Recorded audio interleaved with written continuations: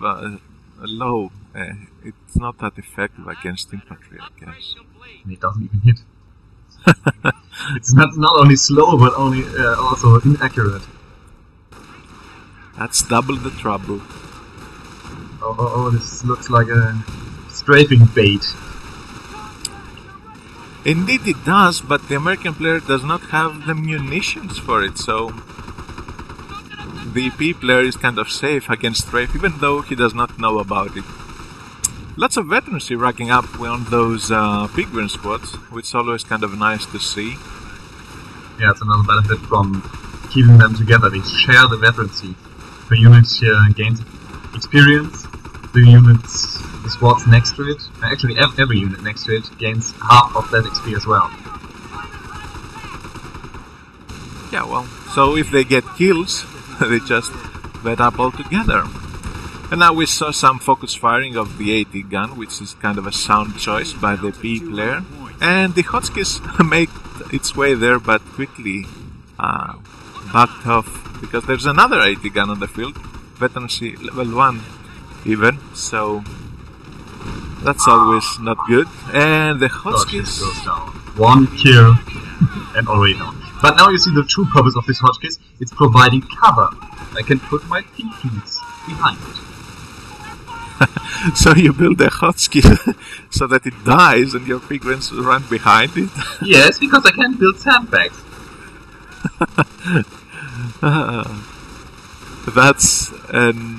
That's not a good mission for any hotskis, I would say.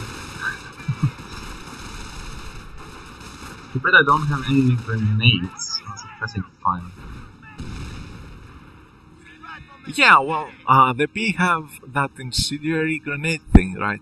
Yeah, and it's in this case would be great. Instead of just running around with the MPs, and I have to retreat back to base.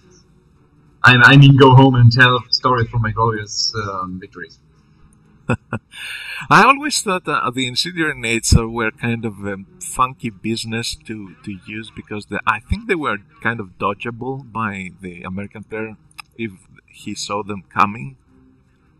Yeah, but they explode instantly, so it's okay. You need a little bit longer to deal the damage, but they explode on impact instead of this 1 second timer.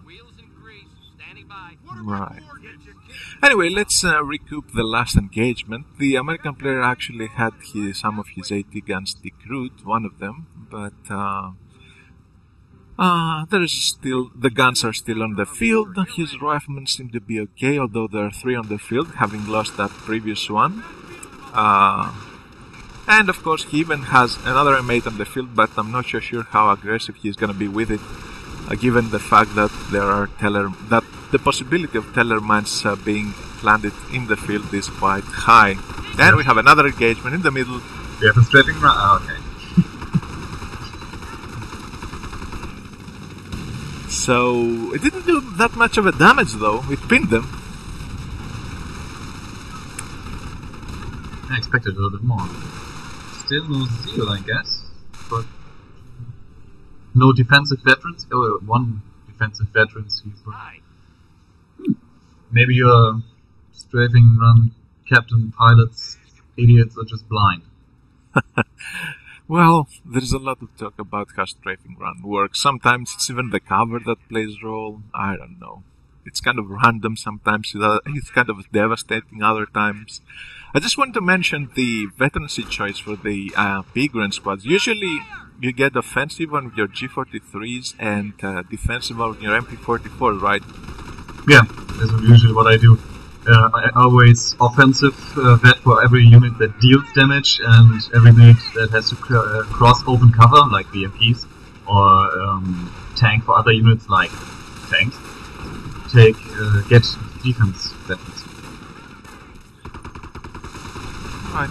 But we even see here complexity. The P player even gave offensive veterancy to some MP44 squads, which may result in them dying quicker, but they are going to be deadly at close range, as we saw here with the AT gun going down. I can see the Panzerschreck balance change, the increased accuracy. Yeah, I mean, you mean about the beta patch, right? Yeah, it's retry, right? This is I know this. I forgot to mention it at the beginning. People may think, "What the hell? Why isn't that working? This has been changed." Oh no, this is a retail replay, guys. Do not get confused. This is 2.601. Yeah, let's start over again. Hi, I'm GeneralMistake. And I just grabbed your AT gun. That's perfect because I need AT power because I'm afraid of anything with wheels. Yeah, I'm not too sure about recruiting AT guns with infantry. I mean, it's damn expensive to reinforce big guns, isn't it? Yeah, but it's more expensive to rebuild any vehicles this AT kills.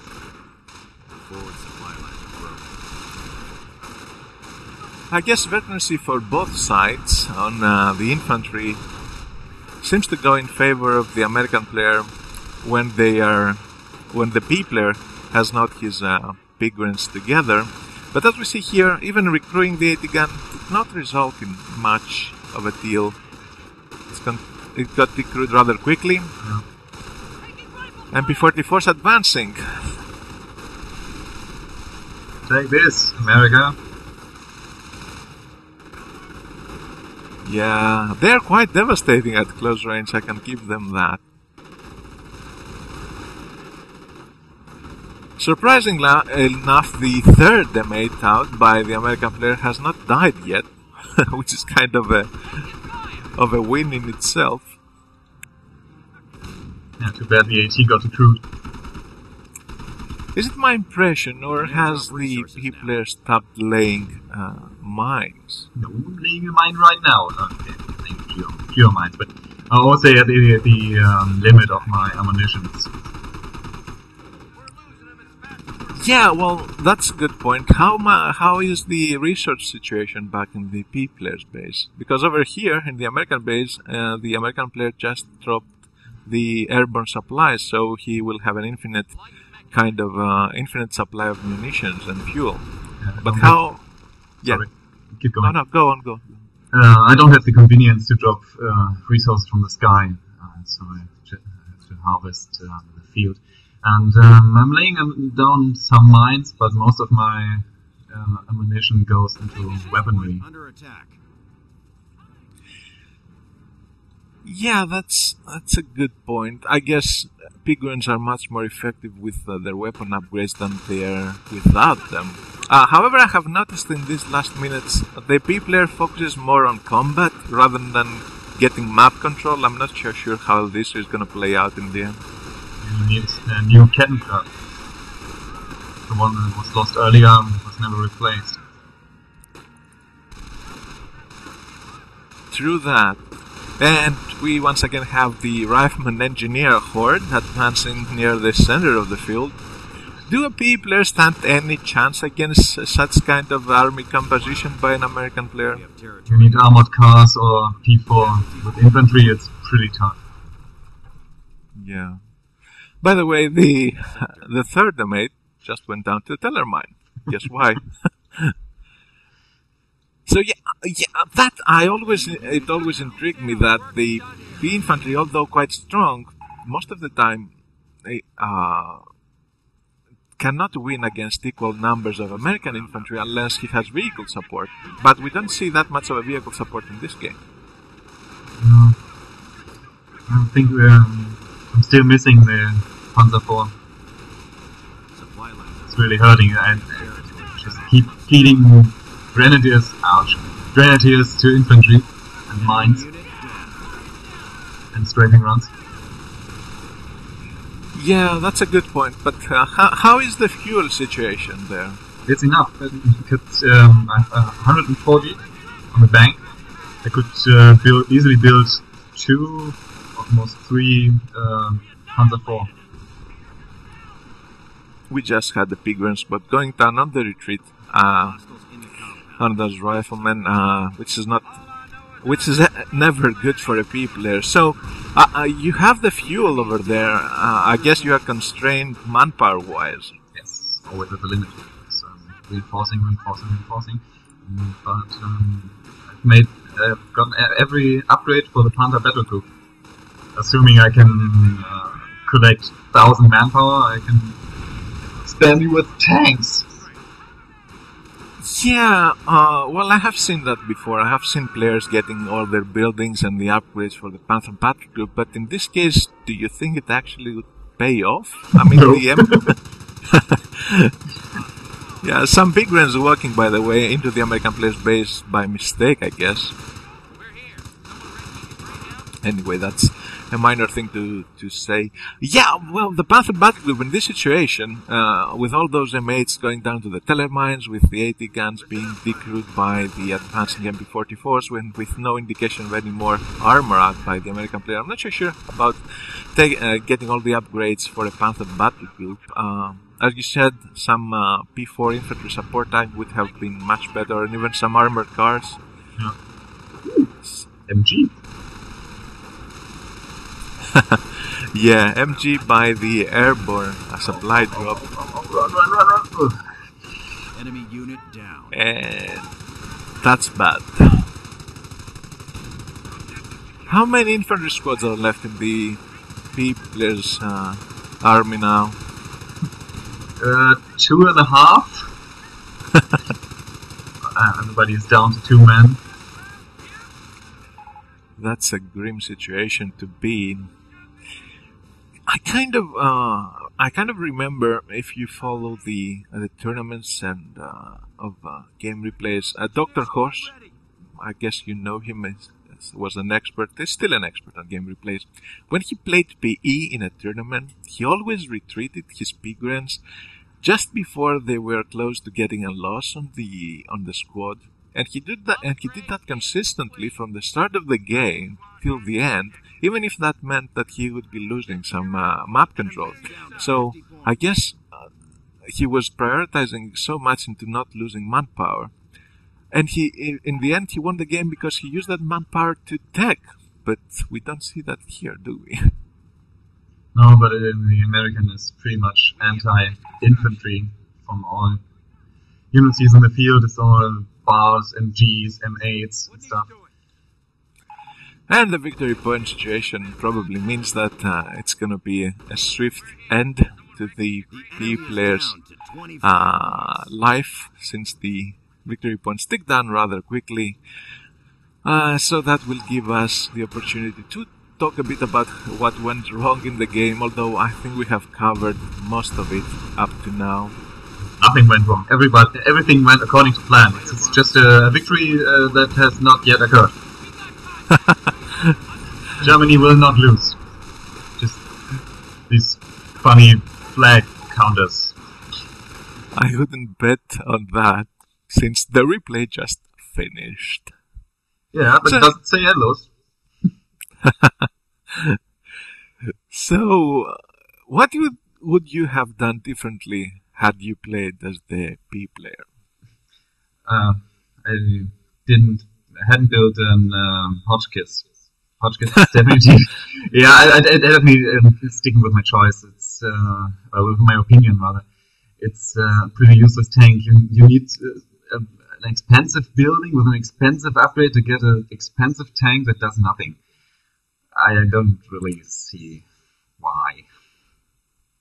So, I think the P player would have been better off with some other form of armor.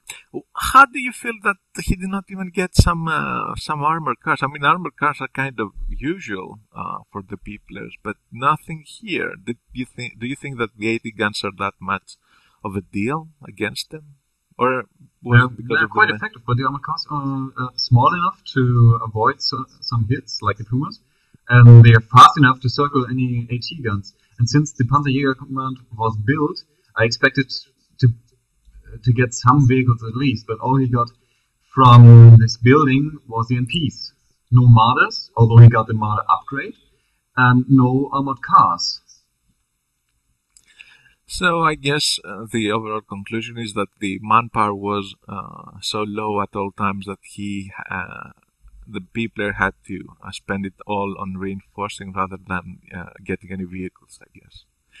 Plus there is this Panther Battle Group upgrade, which I don't really understand, but anyway. Yeah, you techt not right. The American player just chose the right units, and the PE tried a tactic that didn't work. Yeah, well, the American player kind of used a pretty standard thing with going for 4 rifle and fast M8. Then he loses his first M8. He changes back to AT guns, which is kind of cool.